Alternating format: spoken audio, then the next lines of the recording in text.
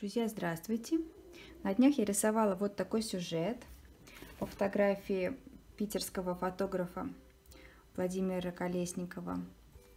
Сегодня душа попросила нарисовать этот же сюжет еще раз, повторить, но сделать немного по-другому. Хочу небо сделать более контрастным.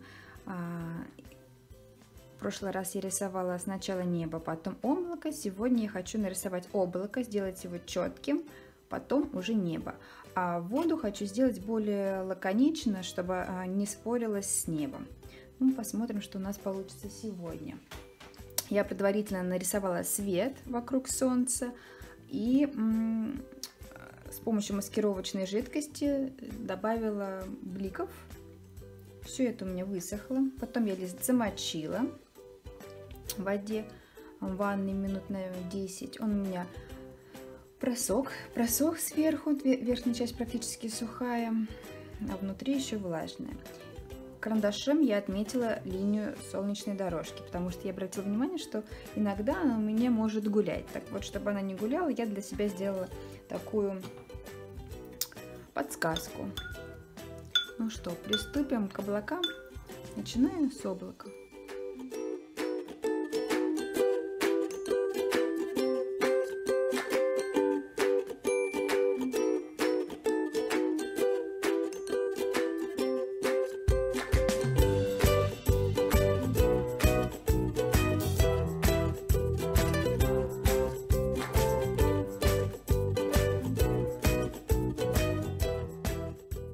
Нарисовала облако.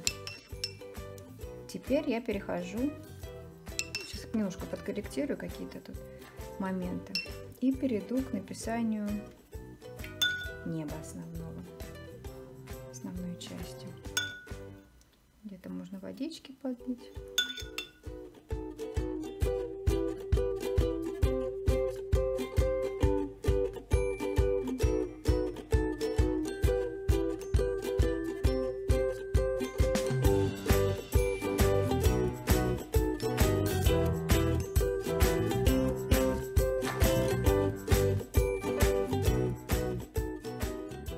В этом месте хочу немножко убрать такую яркость, акцент, потому что акцент по краям нам тут не нужен, поэтому я немножко их приглушу.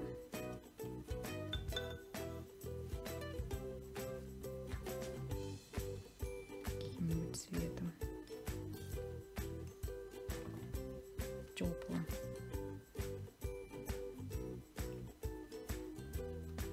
Чтобы акцент был только вот в этом месте, в центре, ближе к центру.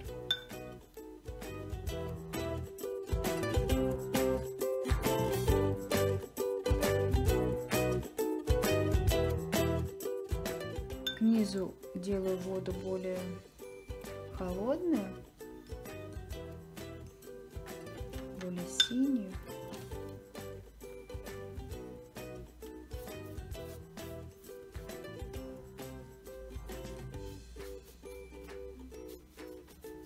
Немного темнее. То есть плотнее беру краску.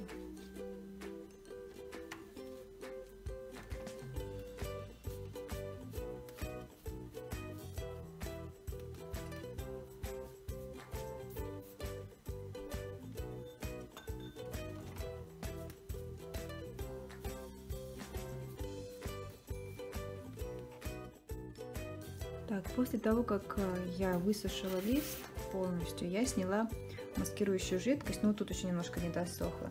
Теперь я хочу сделать несколько мазков сухой кистью. В принципе, этого можно не делать, но просто у меня тут заляпано немножко. Тут капельки. Я все-таки сделаю вот такие вот несколько полосочек. Покажу водную гладь. Это вообще зря было, сейчас я попробую убрать. И от кораблей будет такой шлейф. Так, вот это сюда не очень хорошо легла. Немножко затру. Так, и теперь я нарисую кораблики. Возьму маленькую кисточку. Так.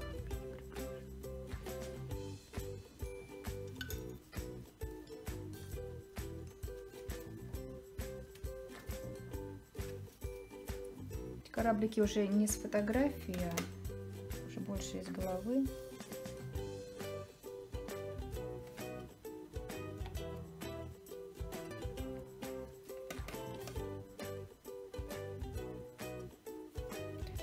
Сухой кистью синтетической. Оставляю такие непрокрасы, пробелы, чтобы было более живо. Мы это изобразим. Парус можно подразмять чуть-чуть, чтобы не было все очень сухо. Где-то по суше, где-то более влажно.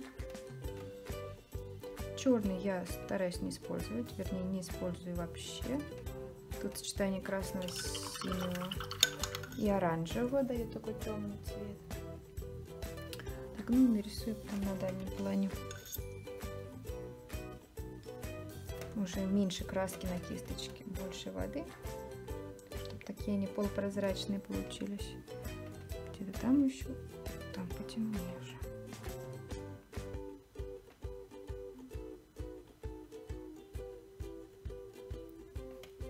Баржи. И, наверное, надо еще для композиции одну сюда нарисовать.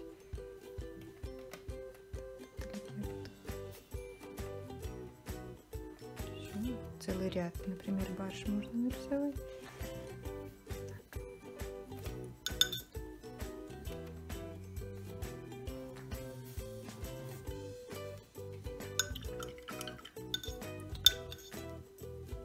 Что я не сделала отражение от этого облака. Ну, как-то мне не хочется. Хочется все оставить как есть. Наверное, я даже и оставлю. Тут немножко потемнее, все-таки есть какая-то темнота. Сейчас я сниму остатки маскировки.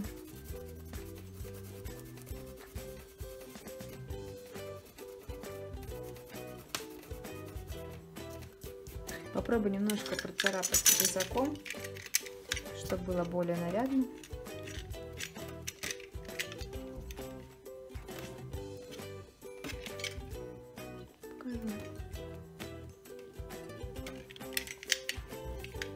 Тут, видимо, буёк у меня получился. Ну, я не печалюсь.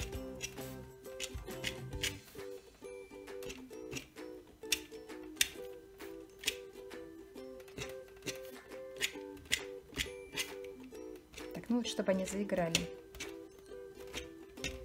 засветились.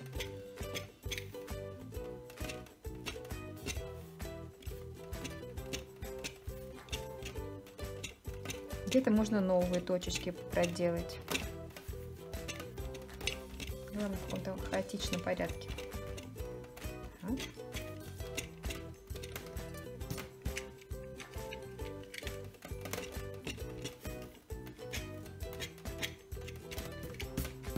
Еще хочу салфеткой немножко убрать здесь цвет.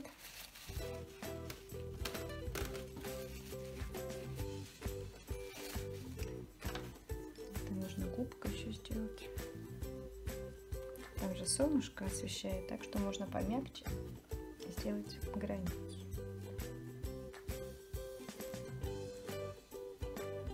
Вот.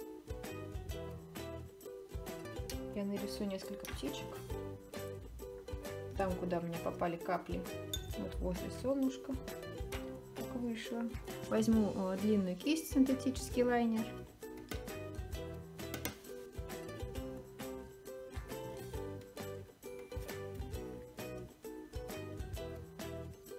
Я птиц не вырисовываю, просто так быстрыми движениями.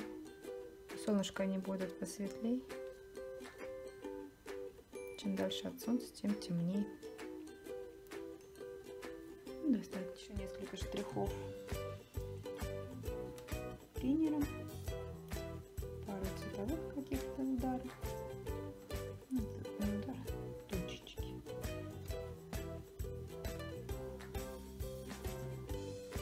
Работа у меня получилась сегодня. Если вам интересно, ставьте лайки, подписывайтесь на мой канал.